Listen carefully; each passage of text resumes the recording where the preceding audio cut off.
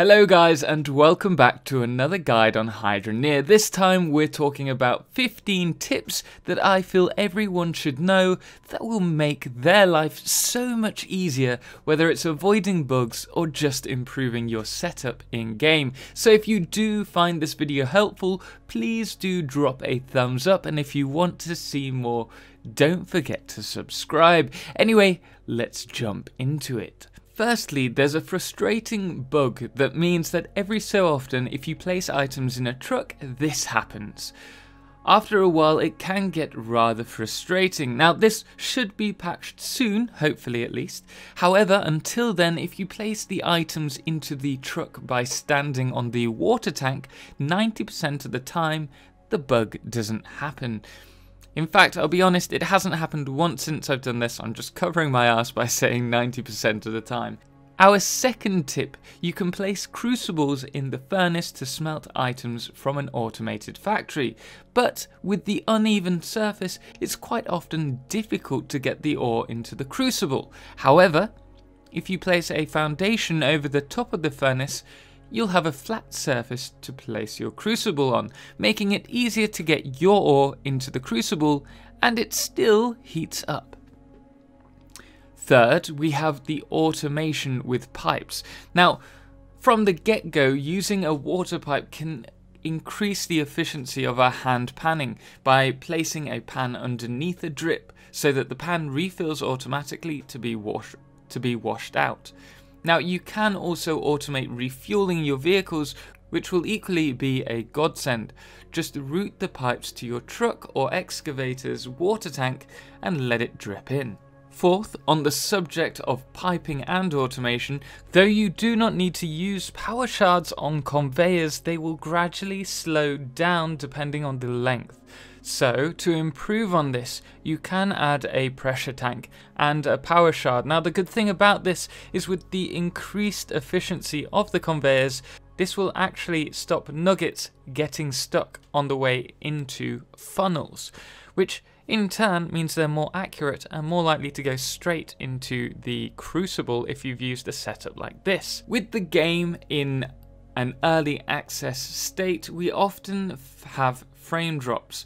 Now the biggest issue for myself so far is multiple items scattered around my factory. So if you're producing a lot of gold and iron and that it's not landing in your crucible 100% of the time, then pause the factory every 10-15 minutes to smelt everything and clean everything up. This will definitely help with any frame drop issues.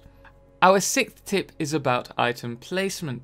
Often the placement of items after picking them up can be difficult to put down in the perfect position, especially with the item being held to your right.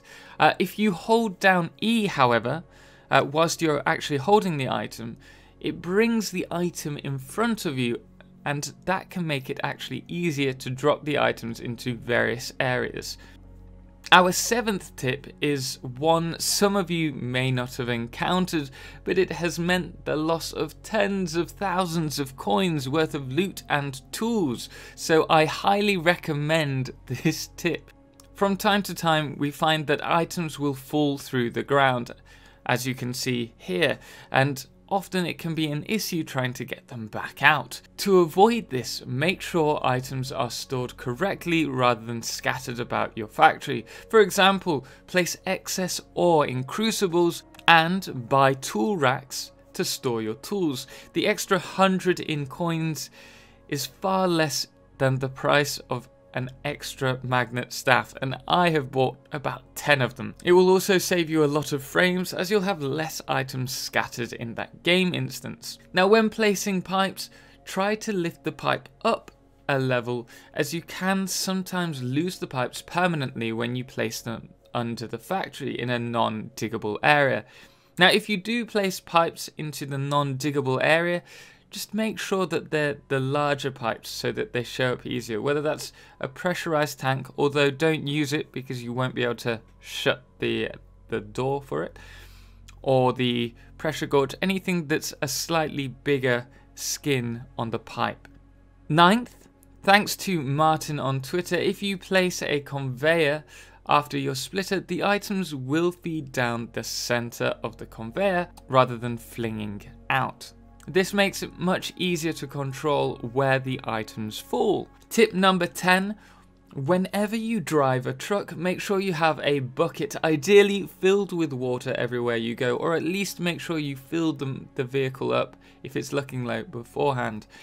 Trust me, you do not want to be stranded halfway between a town with the choice of unstucking yourself and refilling the truck only to do the journey again, or running to the town to get to the nearest water source to fetch water for your truck.